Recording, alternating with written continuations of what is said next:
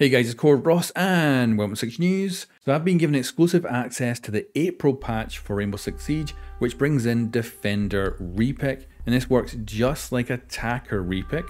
So we're going to show it off here today, and I'm picking, of course, Capcan. And this is a feature that only works during the preparation phase. So we spawn in, we're going to slap down a couple of traps, just like normal, nothing unusual here.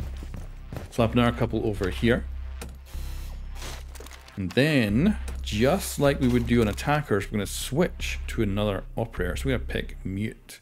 And as you can see, the Capcan traps are still there. So now we can slap down our mute jammers.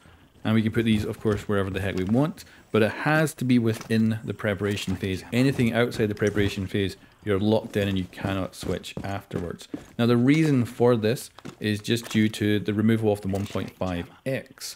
And we're going to switch again. We're going to go over and bring in Frost this time. So they're 1.5x. The developers are telling us, and I've got patch notes here, that the win rate for the defenders has just dropped far too low, way under their desired threshold.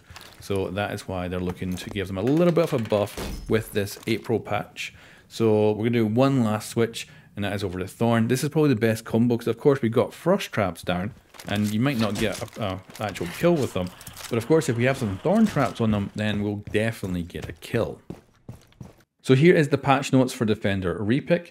So introducing Defender Repick, following the overwhelmingly positive response to the introduction of Attacker Repick, we're excited to announce the addition of Defender Repick to the game in response to community feedback and data analysis. It's clear that the removal of the 1.5x has led to a significant drop in the defender's win rate, falling below the desired 70% threshold. Defender Repick aims to address this imbalance by empowering defenders with the ability to adapt their strategies, enhancing their chance of victory. And then they've got a second paragraph saying tactical flexibility. With Defender Repick, defenders can now strategically reassess their choices during the operation selection phase, providing them with greater adaptability and counterplay against attackers. This addition not only promotes dynamic gameplay, but also fosters a more balanced experience, ensuring that both attackers and defenders have equal opportunities to secure victory. We're excited to see how this new feature influences the meta and encourages innovative strategies from players across the board. And of course, one of the big benefits here is going to be Solus. She'll be useful all the time now with every game. So let me know what you think about this in the comments below, and I'll catch you next time.